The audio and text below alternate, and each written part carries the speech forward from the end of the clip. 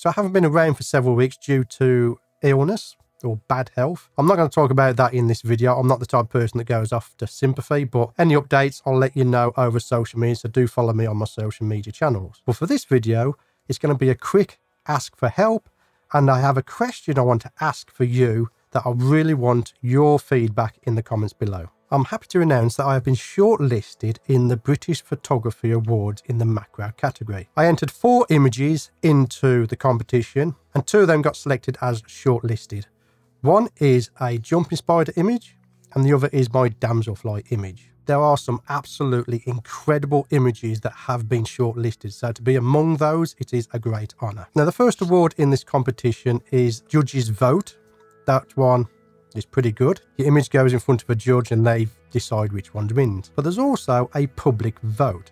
Now, normally I don't do a video like this. If I enter a competition like I did with the F-Stoppers competition, I'll just leave my image there and the public votes for whichever one their favourite is. However, I have been advised by several people in the community to put out a video asking for you to take a look at the macro category and to vote for your favourite image. Because if I don't, I won't stand any chance of any type of placement, because all the other people in all the other categories, they're all posting to their social media saying, come vote for my image. I don't really do that.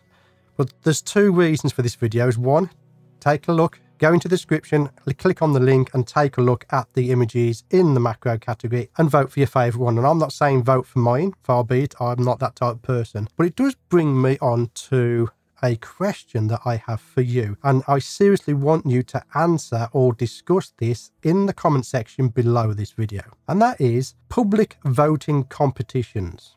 Are they fair? Does the best image win? Or are they just a popularity contest? I have my views, which I'm not going to express on this video yet. I'm going to save that till I do a video next year all about doing contests, whether you should or should not do them. That's a video I'm putting together for next year. I have to go through the rigors of going through contests in order to experience them, in order to put a video together talking about contests. But I do want your genuine, honest feedback on public voting contests. Again, does the best image win, or is it simply a popularity contest, i.e. the photographer with the most followers will always win because their followers will always vote for his image? Let me know in the comments below your thoughts on that. And again, check out the British Photography Awards link in the description below this video to have a look at the finalists, and good luck to everybody that has entered the competition. Thank you for sticking to the end of this video. If you enjoyed it, then please subscribe and click the like button. It really does help out the channel. I want to thank my Patreon supporters for their continued support in supporting me and this channel.